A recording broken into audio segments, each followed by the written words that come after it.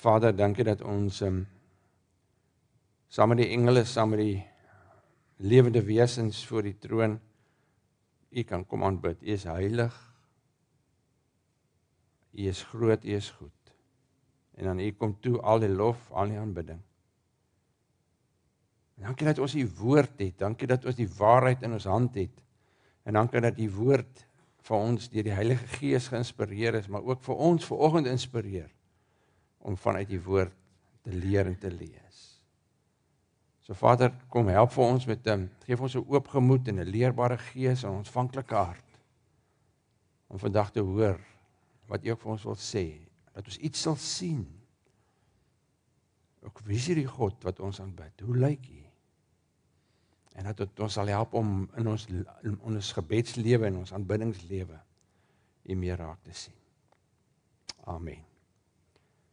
Ek het nou nog gesê, en ek het dit laas week ook gesê, ek het elke keer het nog gesê, dat lofprysing en aanbidding gaan verby dit wat ons sing, verby dit wat ons weet van aanbidding. Ek het verlede week gesê, sien nou maar as 'n persoon wat 15 ure 'n week spandeer in die Bybel, is elke dag 'n uur in die Bybel, met saam met die Here, en dan nog in die naweke, en hy gaan kerk toe, so 15 uur van die week, spandeer hy saam met die Here, en ek het toegesê, miskien sal baie van julle sê, maar wow, ek wens ek het so gebedslewe, en so lewe saam met die Here, en ek waarborg jou, as jy so lewe saam met die Here het, dan sal jy definitief groei in jou geestelike lewe. Toe het ek gesê, maar as so ou nogal 'n ou goeie slaper ook, as 'n toegewyde slaper, dan slaap hy nog 8 ure 'n dag, dan is dit, ek dink 56 as ek reg is, daar nie, 8 maal 7, ja, is reg. Almal skit wat met somme werk. Leni, is dit reg? Almal sê dit is reg. Dan is daar nog 97 uur oor, wat jy wakker is. En dis waaroor ons wil praat, en dis waar God met ons wil praat, om te sê, die tyd wanneer jy wakker is, en wanneer jy nie noodwendig sit by die Here, en besig wees om met sy Bybel besig te wees, en sy woord, en gebed, en aanbidding nie, en musiek luister nie, hoe leef jy dan?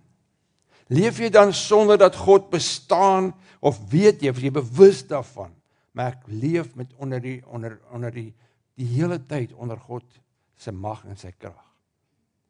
En toe het ek gesê, ek het laas week gesê, maar kom ons help, die Bybel help vir ons om iets vir ons te leer van Jesus, en ons het so gesê, dat Jesus het alles geskep, daar het gestaan, hy het alles vir hom geskep, en alles het deur hom geskep, en hy hou ook alles in stand. Toe het ek gesê, as jy weet, jou lewe is besig om uit mekaar uit te val, dan weet jy, maar ek kan vashou daaraan, aan dat Jesus alles in stand hou. Ons het ook gesê, maar hy straal die heerlikheid uit van God. Hy is soos die son, jy kan nie die son sien nie, niemand het nog ooit die son gesien nie. Ons sien net die uitstraling van die son. En toe het ons gesê, maar Jesus is die uitstraling van God, en hy is die stempel, daar staan in Hebreërs, hy is soos 'n stempel, as jy 'n stempel afgedruk het, kan hy niks anders druk as wat die stempel is nie. As daar staan Jesus, en jy stempel het so, of God, dan staan op die papier God. So hy is die stempel van God, hy is die afdruk van God. En ons het laas week gehoor, maar hy is aanbiddingswaardig, omdat hy ons gereinig het van al ons sondes. En hy het aarde toe gekom, sodat hy ons self versoek kon word, sodat hy kan verstaan wat is sonde. Hy het nooit gesondig nie, maar hy het ons kom reinig van sonde. En toe het hy teruggegaan na die hemel toe, en ons sy posisies herstel, hy is weer in glorie herstel. En toe het ek gesê, wie van julle het al engele gesien? Ek weet nie wie laas week hier was nie, maar daar kan ek het weer probeer. Enige een van julle al 'n engel gesien? Nog nie. Jy het al gesien, hoe het dit gevoel? Jy is bang daaroor, jy skrik, nee. So as ou 'n engel sien, dan is dit skrik, en jy gaan nou sien, dat Johannes het so geskrik. Maar daar staan, dat die engele hom moet aanbid. So groot is Jesus. So dis waar ons laas week was. Nou, hierdie week gaan ons 'n bietjie verder loop, en ons gaan met Johannes saamloop. Johannes, een van Jesus se beste vriende, hy was een van die closest vriende van Jesus gewees, en hy het later in die jaar in Efese gaan bly, en Efese is in die suide van Turkye, en dis waar hy gewoon het, en daar is so klompie gemeentes gewees, ons weet van 7, daar was 10 en meer, en hy was so half rondreisend gewees, so oorsig gehad, hy was dalk al 'n hoof kan jy sê, dominee gewees, en hy het so rondgetrek en in hierdie gemeentes gepreek, en op 'n stadium het hulle vir hom gesê, jy moet stil bly, het hom in kokende olie gegooi, en hy het nie dood gegaan nie, want hy wou nie stil bly oor Jesus nie, en toe het hulle hom weggejaag. Toe het hulle hom in Patmos gaan sit op 'n eiland, en in 'n grot het hy gebly. So kom ons lees wat gebeur, hierdie oomblik wanneer hy daar sit, en hy ontmoet vir Jesus. Daar staan, wat hier volg, is deur Jesus Christus geopenbaar. God het die openbaring oor wat hier binnekort moet gebeur, vir hom gegee, vir Jesus gegee, om aan sy dienaars bekend te maak. So as ons dink oor Jesus, Ou Testament, Nuwe Testament, die manier hoe God met die wêreld gepraat het, die manier hoe God met die wêreld besig was, God drie-enig, Vader, Seun en Heilige Gees, kies die godheid om te sê, Jesus is dit wat kom doen. Hy kom skep, hy kom openbaar, hy kom vertel, hy vertel vir Johannes, ek gaan vir jou iets vertel, wat jy gaan sien, maar God het gesê, ek moet dit vir jou kom vertel, die godheid. So hy praat daaroor, en sê hy, ek was op die eiland Patmos, waarin ek verban was, omdat ek die woord van God en die getuienis van Jesus verkondig het. Op die dag van die Here, het was 'n Sondag, is ek deur die Gees meegevoer, en ek het agter my so hard soos die geluid van 'n trompet 'n stem hoor sê, skryf wat jy sien in die boek op, en stuur dit vir die 7 gemeentes. Dis nou daai gemeentes, Efese, Smyrna, Pergamum, Thyatira, Sardes, Philadelphia en Laodicea. Hulle is almal daar in die suide van Turkye gewees. Toe het ek omgedraai om te sien, wie is dit wat met my praat? En toe ek omgedraai het ek 7 goue staanlampe gesien. En tussen die lampe iemand soos die seun van die mens. Hoor hoe beskryf hy Jesus. Hy het vorige keer toe hy met Jesus gesien het, het Jesus opgevaar hemel toe, en nou sien hy hom weer. Hy sê hy het 'n lang kleed aangehad en 'n goue band om sy bors gedra. Die haar op sy kop was soos wit wol, soos sneeu, en sy oë het soos vuur gevlam. Sy voete was soos geel koper wat in 'n smeltoond gloei, en sy stem soos die gedruis van 'n groot watermassa. In sy regterhand het hy 7 sterre gehad, en 'n skerp swaard met 2 snykante het uit sy mond uitgekom. Sy hele voorkoms was soos die son wat op sy helderste skyn. Hy het saam met Jesus geleef. Hy het 3 jaar saam met hom geleef. Toe ek hom sien, het ek by sy voete neergeval en bly lê soos een wat dood is. Hy toe met sy regterhand aan my gevat en vir my gesê, moenie bang wees nie. Dis ek, die eerste en die laaste, die lewende. Ek was dood en kyk, ek lewe tot in alle ewigheid. En ek het die sleutels van die dood en die doderyk. Dis Jesus. Dis die Jesus wat Johannes sien in die hemel. Dis nie die Jesus soos ons groot geword, die Sweedse Jesus met blonde hare en 'n skaapie in sy hand nie. Dis Jesus. Hierdie is die vertoning van mag en krag. Dis vir my amazing as 'n mens nou daaroor dink, dat hy staan uiteindelik uitgepaas. Hy het flou geword, en Jesus moes hom weer wakker maak en opstaan en sê, kyk, dis ek, die eerste, die laaste, die een wat gesterf het. En nou gaan hy aan, en nou nooi hom in die hemel in Openbaring 4. En dis waar ek wil lees nou. So hierna het ek, Johannes, in die hemel ingegaan, in die hemel 'n deur sien wat oopgemaak is, en die stem soos die geluid van 'n trompet, wat ek die eerste keer met my hoor praat het, ons weet nou dis Jesus, het gesê, kom op hierheen, en ek sal vir jou wys wat hierna moet gebeur. Onmiddellik is ek deur die Gees meegevoer. Nou ek gaan nou vir julle die prentjie lees, ek gaan nie die teksversies daarop sit nie. Ek gaan net vir julle lees, en ons is nou gewoond in 2D, as ons nou maar kyk na, as jy nou 'n boek lees, het jy al 'n boek gesê, as jy 'n boek gelees het jou ouers gesê, weet jy, dan moet jy eintlik 'n prentjie probeer vorm. A picture is more than 1,000 words, nee. So dis wat ek hoop om te sien. So ek het gedink, maar moet ek vir julle prentjies wys van hoe dit dalk in Openbaring kan wees? So dink ek, nee, maar dan gaan ek jou prentjie in 'n prentjie indruk. So ek wil hê, ons moet die ligte, is daar iemand daar agter wat vir ons die ligte net kan afsit, Diens, sit vir ons die ligte af. Net vir 'n oomblik, ons gaan nou nie slaap nie. Gaan net die ligte afsit. Alright. So wat ons nou gaan doen, en om jou te help, as jy wil, jy hoef nie, maak jy jou oë toe. En soos ek lees, vra ek jou om die prentjie te vorm. Dis jou prentjie, van wat ek nou gaan lees, want dis wat Johannes gesien het. Die deur van die hemel is vir jou ook oop. Jy stap as te ware nou saam in.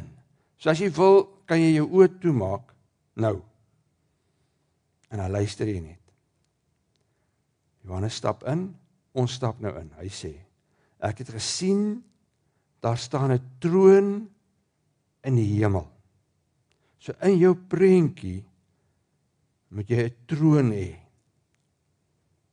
Weet jy hoe gaan jou troon lyk nie? Dis jou troon.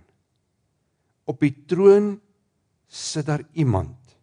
Dis 'n hoofletter iemand. So ergens moet jy jou troon in jou gedagtes hê, met iemand wat op die troon sit. Hoe lyk hy? Sy voorkoms was soos opaal en karnieul. Opaal is 'n wit, helder, glansende kleur. En karnieul is daai rooi kleur. Dis wat hy nou net gesê het van Jesus, wat hierdie vuur, maar helder rooi en 'n spierwit, verblindende wit. Dis hoe jou prentjie nou moet lyk. Iemand sit op die troon. Daar's 'n helder wit lig met 'n rooi skynsel. Om die troon was daar 'n reënboog, maar hy het die glans van smarag gehad, emerald. Hy was groen gewees. Dis 'n groen skynsel. So daar's 'n reënboog wat die simbool is van die eerste verbond wat God met die mense gemaak het. So dis die prentjie. So jy sien 'n helder wit glans, rooi skynsel en 'n groen reënboog. Nou reg rondom die troon was daar 24 ander trone. En op die trone het daar 24 oudelinge gesit. En hulle het wit klere aangehad, op hulle koppe was daar goue krone. Dis soos 'n laurierkrans. So in jou prentjie moet jy nou jou troon hê, waarop iemand sit, wat hierdie verblindende wit lig het, en reg rondom is daar 24 trone. Luister nou na die klanke wat daar was. Kyk of jy dit kan hoor. Daar het weerligstrale, dreunings en donderslae van die troon afgekom. Nou vlak voor die troon, so hier voor die troon, het 7 fakkels helder gebrand. Dis die 7 geeste van God. Voor die troon was dit soos 'n spieelgladde see, helder soos kristal. Naby die troon, daar, met ander woorde, ons het nou die prentjie gekry van die troon, wit lig, rooi, 'n reënboog van smarag, 24 ouderlinge, die geluide is hard en jy hoor dit, daar 7 fakkels wat brand. Naby rondom die troon was daar 4 lewende wesens. Nou moet jy 4 lewende wesens skep, en ek gaan vir jou wys hoe lyk hulle, vol oë van voor en van agter. Die eerste lewende wese het soos 'n leeu gelyk. Die tweede een soos 'n bul. Die derde een het die gesig van 'n mens gehad. En die vierde het gelyk soos 'n arend wat vlieg. En elkeen van hierdie 4 wesens het 6 vlerke gehad, wat aan die bokant en die onderkant vol is. Dink jy, vat jy so 'n oombliekie om hierdie prentjie net in te sien. Dis jou prentjie van hoe dit lyk toe jy ingestap het saam met Johannes in die hemel.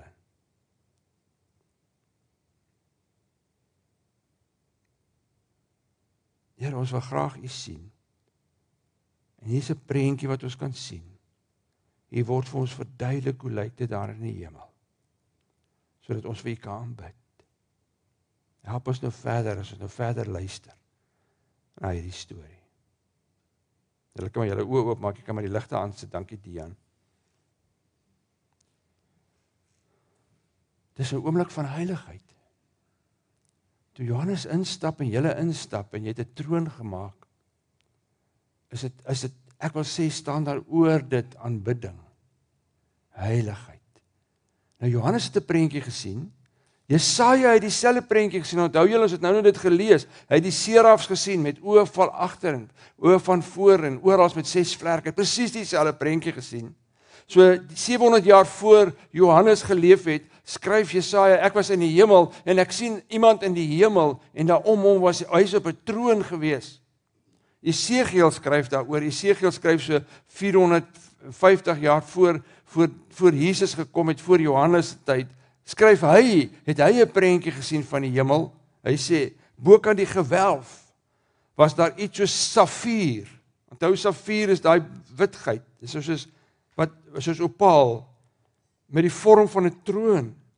En daarop was 'n gestalte met die voorkoms van 'n mens hoog daarbo, van wat gelyk het na sy heupe daarvan boontoe. Dit het my gelyk na die glans van 'n gloeiende wit metaal, na iets met vuur rondom die rande. Sien julle daai selfe prentjie van die wit opaal en die rande van die rooi wat om dit is. Hy sê 'n glansende wit metaal na iets soos vuur met 'n rand rondom. En wat vir my gelyk het na sy heupe daarvan onder toe, is my gelyk na 'n vuur met 'n helder glans rondom dit. Die glans rondom was soos die reënboog van 'n wolk na die reën. Toe ek dit sien, val ek plat. En ek hoor 'n stem met my praat. Kan julle sien die prentjie? Daniël skryf daaroor, Sagaria skryf daaroor, Esegiel, Jesaja en Johannes het in die hemel ingestap en elke keer beskryf hulle presies dieselfde prentjie. So dis wat aangaan in die Bybel. Dis hoe God lyk in sy heerlikheid. So as 'n mens net vinnig kyk na daai prentjie, hy praat van die opaal. Opaal is 'n wit skynsel, maar dit dui op reinheid. Dit het altyd nog is die steen in die Ou Testament het verwys na 'n reinheid. Karnieul het altyd gewys na God se oordeel, dis die rooi skynsel, en smarag was die teken van genade. So as jy na die troon sou kyk en die Ou Testamentiese mense kyk daarna, sou hulle dit so verstaan het. Want die troon is die wit skynsel, is die reinheid van God, die onontastbaarheid van God deur sonde, die verlossing van God, die oordeel van God oor sonde, maar die groen wat sê, maar hy het gekom, hy het die reënboog gegee, hy het 'n belofte gegee, en hy het sy seun gestuur. Die 7 fakkels moet jou nie deur mekaar maak, jy praat van die 7 geeste, die 7 is 'n volmaakte getal, dit beteken maar net is die volmaakte gees van God wat daar gestaan het. Daar is 'n spieelgladde see voor die troon. Ek weet nie wat dit beteken nie, maar dit het my rustig gemaak toe ek het gelees het. Daar by God is nie onrustigheid nie. Daar's geen onstuimigheid nie. Is daar by jou lewe onstuimigheid is vandag, by God is daar rus en vrede. So jy kan by God kom, en as jy na God kom met alles wat onstuimig is, dan maak hy dit rustig. Want voor hom, daai spieelgladde see, gaan daar niks aan nie. En dan het ons gehoor van die 24 ouderlinge. Nou dis mense wat daar gesit het. Nou dit word later in Openbaring 21 vers 12 en 14 beskryf, dan beskryf hy die 12 stamme. So 24 kan die 12 stamme wees, die 12 kinders van Jakob wat die begin van Israel was, en aan hierdie kant die 12 disippels is dit daar gesit, want hy sê in Openbaring 24 dat 21 dat vers 12 dat die name van die 12 name van die aartsvader, die kinders van Israel, word op die poorte geskryf. En die name van die 12 apostels op die fondasie geskryf. Onthou dit nou, moet dit nou nie vergeet nie. Want eendag gaan julle daar aankom en gaan julle onthou vandag. En stap jy verby en dan sê jy, hier is dit wat Peter aan gepraat het, die Bybel. Hier is Johannes se naam. Op die fondament geskryf, soos ons nou by ons fondament, gaan jy sien Johannes. En as jy by die ander deel kom, gaan jy daar sien, maar hier staan Petrus se naam. En hier is Jakobus wat sy kop afgekap is, hier is sy naam. En op die poorte gaan jy sien, Ruben en Juda en Benjamin en Josef. Jy gaan dit sien. Dis die prentjie wat hy wil hê jy moet sien, dat ons as daar kom, gaan ons hulle name daar sien, hulle het daar neergeskryf. En hierdie is die 24 ouderlinge, is die verteenwoordiging van die Ou Testament en die Nuwe Testament. Hulle is ons mense, hulle is namens ons daar, hulle is die kerk wat by Jesus sit, by God sit en hom aanbid. Dis die prentjie. Nou het julle hierdie lewende wesens gesien, ek gaan dit net weer lees. Naby rondom die troon was daar 4 lewende wesens, vol oë van voor en van agter. En die eerste lewende wese het soos 'n leeu gelyk. Nou 'n leeu, weet julle, en ons praat mens van die leeu is die koning van die oerwoud. Hy is die koning van hy word altyd gewys as die wese wat die wilde diere se koning is. So hier is ek wil hê julle moet die hele skepping sien staan voor die troon van God. Hier is die verteenwoordigers van die wilde diere voor God. Dan sê hy die ander net gelyk soos 'n bul. Nou julle weet die bul is die sterkste van die vee en dis die makdiere wat daar verteenwoordig word. En dan die derde is die gesig van 'n mens en ons weet die mens is die kroon van die skepping. En dan die vierde het gelyk soos 'n arend wat vlieg. Die arend is die uitnemendste van alle voëls. So mense kan sê die diere, die makdiere, die wilde diere, mense en die voëls en ek weet nie van die visse nie, staan almal eintlik voor die troon. En ons gaan nou sien wat gebeur. Want Jesegiel het hulle gesien, Jesaja het hulle gesien, en Johannes het hulle gesien. Wat maak hulle? Luister hierso. Elkeen van die 4 lewende wesens het 6 vlerke gehad, wat aan die bokant en die onderkant vol oë was. Hier is die prentjie nou verder. Hulle het dag en nag sonder om te rus gesê, Heilig, heilig, heilig is die Here God die Almagtige. Hy wat was en wat is en wat kom. En elke keer wanneer die lewende wesens heerlikheid, eer en dank toebring aan God wat op die troon sit, wat tot in alle ewigheid lewe, kniel die 24 ouderlinge voor hom wat op die troon sit en aanbid hom wat tot in alle ewigheid lewe. Hulle sit dan hulle krone voor die troon neer en sê, Here ons God, U is waardig om die heerlikheid en die eer en die mag te ontvang, omdat U alles geskep het, deur U wil het alles ontstaan en is dit geskep. Ek wil hê jy moet die prentjie sien.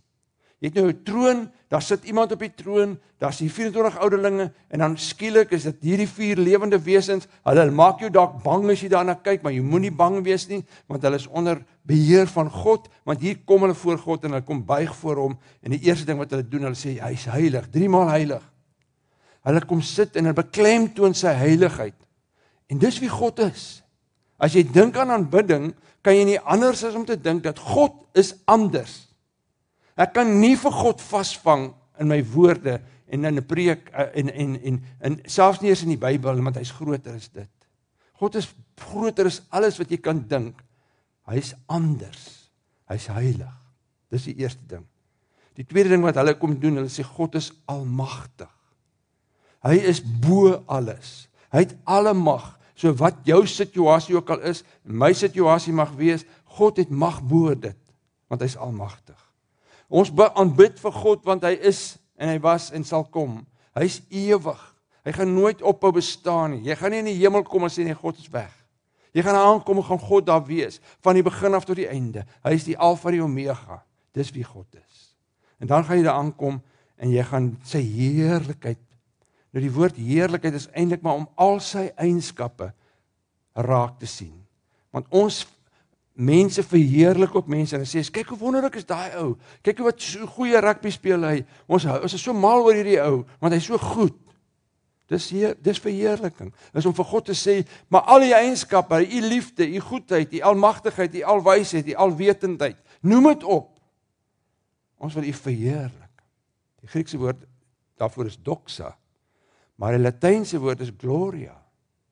Deo Gloria beteken aan God al die eer, en dis wat ons gemeente se naam is. Ons bring aan God al die eer, saam met die engele, saam met die lewende wesens, vir almal wat daar in die hemel is. Dis wat aanbidding in ons wakker moet maak, om te sê, maar dis ons God.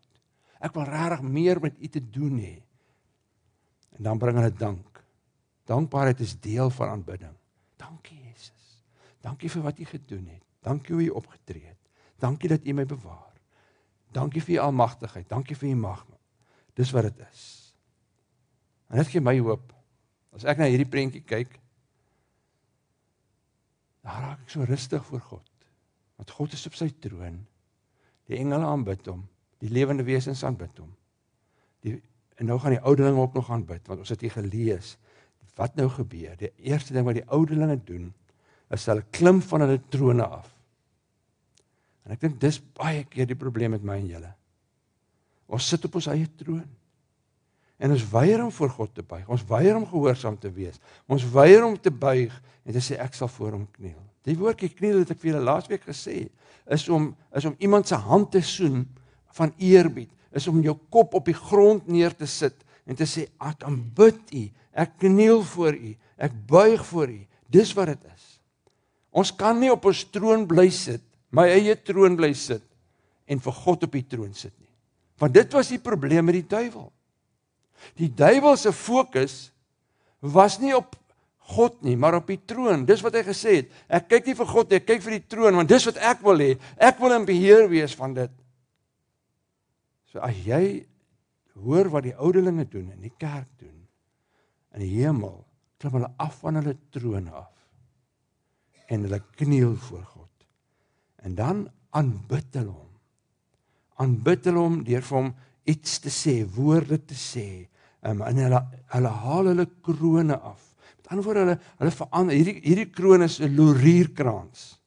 Julle sien dit by die Olimpiese spele, dis presies die woord wat hulle daar gebruik, wat by die Olimpiese spele, die ou wat eerste gekom het, kry 'n goue medalje, en dan sit hulle vir hom 'n laurierkrans om, te sê, jy's die wenner, jy's die oorwinnaar. So hulle is die mense wat oorwin het, hulle is in die hemel, maar haal hulle krone af. Hulle sê, ons is niks werd nie. So ek wil oor daai prentjie skryf, aanbidding en nederigheid en eer. Dis wat die prentjie is van die 24 ouderlinge wat kom en sê, na die lewende wesens gesê het, heilig, heilig, heilig, kan hulle nie meer op hulle stoele sit nie, want hulle is in die heilige teenwoordigheid van God, op hulle trone sit nie, hulle klim af om te sê, Here, sit op my troon. Ek gaan nie meer daar sit nie, ek buig voor U. Hierdie is die moeilikste vir mense, om te buig voor God. En ek praat van buig, op jou knie te gaan staan, en voor God te sê, U is my God. Tot nou toe het ek net gejaag, na my eie goeders reg te doen. Maar U is my God, ek wil voor U buig, ek wil U aanbid. En dan sê hulle dit, hoor wat sê hulle? Hulle sê, Here ons God, U is waardig om die heerlikheid en die eer en die mag te ontvang, omdat U alles geskep het. So die ouderlinge kom, en hulle gee vir God ek wil amper sê, hulle sit God op sy plek. Hulle gee vir hom die waarde wat hy toekom. Ek weet nie, baie keer, my eie lewe sien ek dit, en miskien is dit met jou dieselfde. Ons ag nie omhoog nie.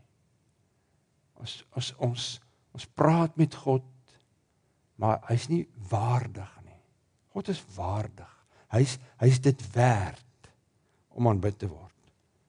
En daar staan, hulle het gesê, hy is waardig om alle eer, alle mag, alle heerlikheid te ontvang. Ek wonder hoe dit gelyk vir Johannes. Het julle al gesien as 'n musiekster? Kyk nou, Taylor Swift is nou in die omgewing. Het julle kaartjies gekry? Julle is 'n bietjie laat, julle moes vinnig gewees het. Hulle het net so verkoop. Ek het nog gedink daaraan toe is dit weg. Nee, ek speel. Nou, die mense ek kyk nou van haar konserte, die mense raak hysteries. As hulle net naby haar kan sit en haar spoegspat op hulle, dan was hulle nooit weer nie. Hulle is so heilig nou. I mean, dis hoekom jy voor wil sit. Heilige spoeg. As hy aan jou gevat het, kyk hoe gul die meisies is Justin Bieber net verbyloop daar in sy kar, of daar is myle van hulle af, maar hulle gul op. Hulle is hysteries. As hulle 'n sportster sien, of aan iemand vat, sy handtekening gekry het, jy het gesien hoe gaan die ouetjies aan as hulle handteken. Hulle is so bly. Die woordjie hysteries beteken affected by, or deriving from wildly uncontrolled emotion. Dis wat dit is. Sit daar op? Het ek iets gemis? Daar sê. Hy's affected by deriving from wildly uncontrolled. Dis wat hysterie is. En ek wonder of hier nie 'n heilige hysterie was, toe Johannes daar instap nie. Want dit is net die geluide, die klanke, is hard, donderslae, weerligstrale. Jy hoor net hierdie harde watermassa wat praat, en dan sit hierdie engele wat hulle sê, die serafs het hard uitgeroep, ek kan nie so hard uitroep nie, heilig, heilig, hulle is is asof daar iets hulle gevat het, en hulle kon net nie verder beheer nie, want hulle was voor God gewees. En ek het hoeveel keer al gesê, mense wat vir my sê, as ek in die hemel kom, gaan ek dan 'n paar vrae hê, jy gaan niks sê nie. Jy gaan op jou gesig lê, en na 10.000 jaar gaan jy net so een keer jou kop op, dan lê jy maar weer voor die Here. Want dis hoe God gaan lyk. Jy gaan nie vir hom 'n vraag vra nie, vergeet daarvan, jy gaan niks vir God vra nie. Want nou sien ons, toe hulle daar instap, val almal net voor God, en hulle sê, hierdie Godheid, hierdie wit skynsel, oorheers alles. Ek noem dit 'n heilige hysterie. Ons gaan net daar wees, en ons gaan vir God aanbid. So ek wil jou vra, wil jy nie bietjie meer kyk, hoe jy kan fokus op God, die drie enige God, Vader, Seun, Heilige Gees. En ergens in jou dag, in jou ure wat jy wakker is, sê maar, ek gaan hierdie Bybel vat, en ek gaan psalms lees, ek gaan musiek luister, ek gaan vir God probeer sien, ek het 'n prentjie van hom op die troon, en ek wil hom aanbid, net omdat hy God is, nie om iets van hom te kry nie. Here, ek het hom vir 'n uur lank aanbid, nou moet jy asseblief my hiermee help. Al daai vraaggebede is reg. Die Here leer ons, maar hy begin met die Onse Vader, begin hy sê, ons Vader wat in die hemel is, laat u naam geheilig word, laat u koninkryk geskied, laat u wil geskied. Ons kyk eers na hom, en dan vra ons. Ons kan nie net vra nie, ons moet vra, maar ons kan nie net vra nie. Ons kan nie net vra, vergewe my sondes nie. Maar hy wil jy nie dit vat, en gaan begin 'n gewoonte raak, om te sê, miskien een keer 'n week net, sê ek gaan vandag net by God sit. Ons het in ons huis 'n gebedskamer, spesiale plek waar ons kan gaan bid. Jy kan, as jy so ekstra plek het, koop vir jou shed, gaan sit daar binne, of 'n karavaan, maak vir jou 'n plek waar jy sê, hier is my ontmoetingstyd met God. Want hy is waardig om aanbid te word. God hanteer alle onrus. As daar onrus in jou lewe is, hy is 'n ontzagwekkende God, wat waardig is om aanbid te word.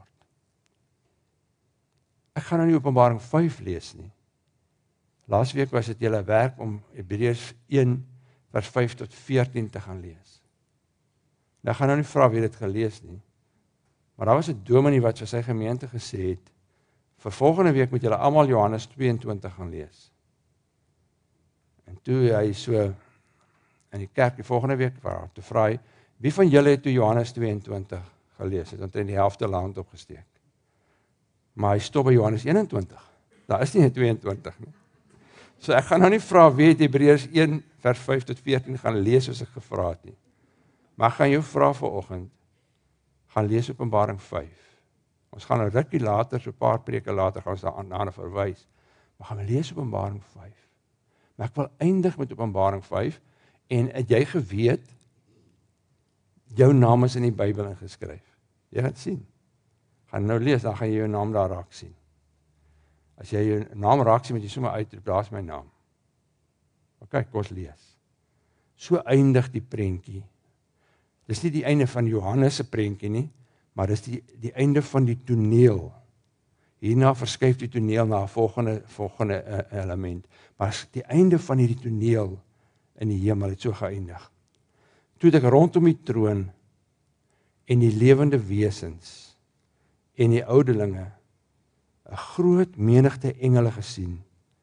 Daar was duisende der duisende, ja miljoene der miljoene, en ek het hulle hard hoor uitroep. Hoor hy geluide, die klank. Dis nou Jesus, die lam wat geslag is waardig om die mag en die rykdom en die wysheid en die sterkte en die eer en die heerlikheid en die lof te ontvang. Dis asof dit so 'n rapid fire kom, die lam wat geslag is, die mag, die rykdom, die wysheid, die sterkte, die eer, die heerlikheid en die lof te ontvang. Dit is nie woorde om hom te beskryf nie. Dan sê hy die hele skepping, alles in die hemel en alles op die aarde. Ek hoor niemand my naam uitroep nie. Hallo, dis jy. Jy's op die aarde. Alles op die aarde. Jy en ek ook. Gaan uitroep en kan nou al uitroep. Hy sê die hele skepping, alles in die hemel en op die aarde en onder die aarde en op die see, ja alles wat daar is, het ek hoor sê, aan hom wat op die troon sit en aan die lam, behoort die lof en die eer en die heerlikheid en die krag tot in alle ewigheid. En daai 4 lewende wesens het gesê, amen, dit beteken mag dit so wees. En die ouderling het gekniel en God aanbid. Wanneer laas het jy op jou knieë gestaan? Indien ooit. En voor God gaan sit en 'n diepe eerbiedige aanbidding. Sê, Here, ek het niks nie. My troon is weg. My kroon is weg. Ek kom sit voor U. Net op my knieë. En ek wil kom sê, U is heilig, U is groot, U is almagtig. Jy gaan nie onveranderd opstaan nie.